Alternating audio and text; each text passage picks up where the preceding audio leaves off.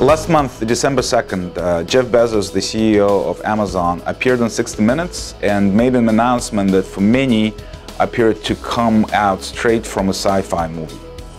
What Bezos said was that Amazon was testing a new type of delivery service, delivering small packages via drones or small unmanned aircrafts. Bezos even showed a promo video of a small kind of Star Wars looking 8-propeller drone taking off with a small package at an Amazon fulfillment facility and then making a landing at a suburban house. So the comments really varied widely. People talked about privacy concerns. People also mentioned security concerns, their work conditions at Amazon distribution facilities, for example.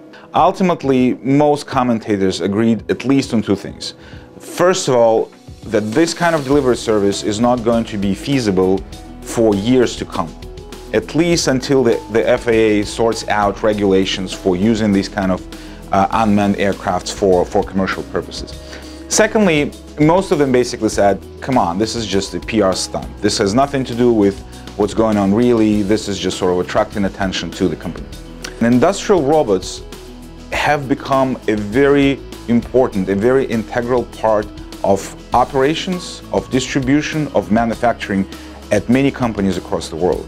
As the price-performance ratio dropped, as we started to accumulate some critical mass, as we started to learn how to leverage shared IT infrastructures, a lot of that cool stuff started to spill from the enterprise into the consumer world.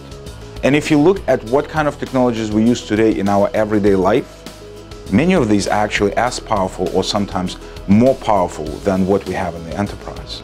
Then the question becomes, are we actually on the cusp of a similar consumerization wave in robotics technology?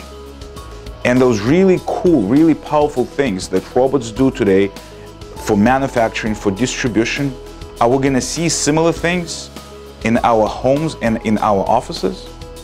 And in fact, a lot of these examples are already starting to happen.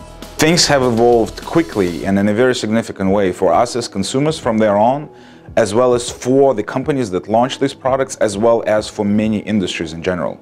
So let us see how it will be this time around.